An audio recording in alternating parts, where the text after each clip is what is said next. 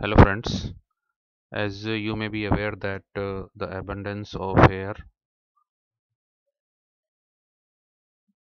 in the gluteal region is a prime cause of pilonidal sinus. Here you can see the bunches of hair in the sudoriferous glands.